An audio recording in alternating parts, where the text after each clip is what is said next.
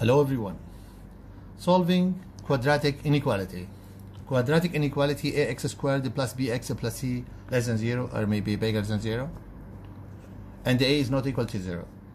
I want to find the intervals or values of x that makes this expression or this function less than 0 or negative, bigger than 0 or positive. To understand this idea, I'd like to show you some properties about quadratic function. First of all, some quadratic function, when you draw it, you find the curve completely lies above x-axis. This is x-axis, the curve here above x-axis. The curve above x-axis means this function is positive for every x belongs to R. The curve lies completely above x-axis. Each point of the curve is corresponding to positive part of x-axis, of y-axis. The y-axis represented the value of the function, or the value of this expression, ax squared plus bx plus c. Okay? If the function, the curve of the function, lies down x-axis like this one, the curve here, or the function here, is negative for all values of x. F is negative because the curve lies down x-axis or corresponding to the negative part of the y-axis. Okay? But sometimes we have a function, part of it above x-axis, this line, and this line. Another part lies down x-axis, like this part. This function now has value of 0 at -1 and 2. F equals 0 at x -1 and 2, the points of intersection of the curve with x-axis. Okay? And f is positive at 2 infinity, union negative infinity and -1. This is the positive part of the function. This corresponding to this part on the number line. So the function is positive in this part. And also here, positive here also. Okay? The function now in negative. This curve or part of the curve lies down x-axis. It's a negative value. So the function here, this is sign of f. The sign positive here, negative here. Okay? So the function is positive in the interval 2 and infinity, union negative infinity and -1, and the negative in the interval -1 to 2. So the function now has three signs: 0 and positive and negative. Let me start now solve the inequality, and we will apply these ideas now. To solve the quadratic inequality now, you will factorize this one and they make it equal 0. Convert this sign smaller than to be equal 0. Okay? X squared is x times x. 3 is 3 times 1. Negative and negative. So x minus 3 is equal to 0, or x minus 1 is equal to 0. X equals 3 or x equals 1. Okay? Draw a line. Make 3 here and 1 to the left. Always a smaller number left, the bigger number to the right. The curve, when you draw the function, will be like this, parabola. I want the function be negative. Negative, as I told you here, in between the roots. Always the function is negative here, because this part down x-axis. So, solution now, x belongs to the interval 1 and 3. This means the function, this function, smaller than 0 or negative in this interval. Okay? Another one. X squared plus 2x minus 15 bigger than or equal 0. Factorize and make it equal 0. X squared x times x. 15 is 3 times 5. 15 is negative, make it -1 positive, such that the middle term is 3x minus 5x is 2. No, I'm sorry. I wanted 2 is positive, this is positive, this is negative. To make it 2x a middle term.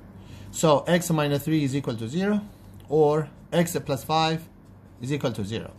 X is equal to 3, or x equal -5. Draw a line, -5 to the left.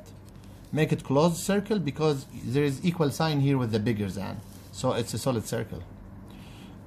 The -5 to the left is the 3 bigger to the right. I want this function is positive. The function is positive here in this interval, outside here and outside here. Okay?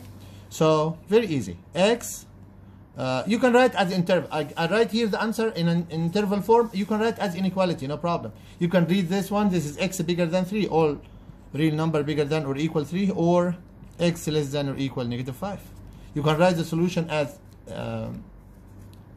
inequality or interval like the previous one. Okay, continue. Solve 2x squared plus 15x bigger than or equal -7. Bring a -7 here in the left, or add 7 to each side to arrange the formula to the inequality. 2x squared plus 15x plus 7 bigger than -7 plus 7, 0. Okay, factorize and they make it equal 0 to find the roots. 2x times x. 7 is only 1 times 7. I want them 15. 2x times 7, 14 plus 1, 15, all positive now. So 2x plus 1 is equal to 0. X equal -½ or x plus 7 is equal to 0. X is equal to -7. So I have two values, -7 and -½ Draw a line, -7 to the left, closed circle. We always do closed circle when you have bigger than or equal. Okay, and solid circle, -½ I want the function bigger than 0. Look at this one. I want this function bigger than 0. As I told you, bigger than 0 in the extreme parts here, the outer parts of the interval. Okay, the function in here is negative. Okay, so x bigger than -½ or x smaller than -7. This line means all real numbers less than -7, and this interval means all real numbers bigger than -½ Very easy. Don't forget to write equal here. Okay, because the inequality is bigger than or equal. Last one, x squared less than. Arrange the function and bring this to the left hand side. X squared minus 8x plus 16, smaller than 0. Factorize. It seems to be a complete square. X times x, 16 is 4 times 4. Okay, I will get the middle term in -8, so make it negative and negative. The sum now -4x minus 4x -8x. Or the same binomial, x minus 4 repeated, so x minus 4 is equal to 0, so x is equal to 4. When you solve the quadratic function equals 0 and you get only one root, this means the curve intersects the x-axis or touches the x-axis at the point 4 and go up again. Okay, this function now all positive lies above x-axis. Only this point the function is 0 in this point. I want the function be less than 0. The function here never be less than 0. Less than 0 when you draw it here down x-axis. Okay, so solution here is not exist, or no solution. You can write no solution because the function is positive or minimum value is negative. Cannot be less than 0 or cannot be negative value. Thank you so much. These are 4 questions to deal with solving inequality, quadratic inequality. I hope everyone took good idea. Thank you so much and see you next time in the next video. Goodbye.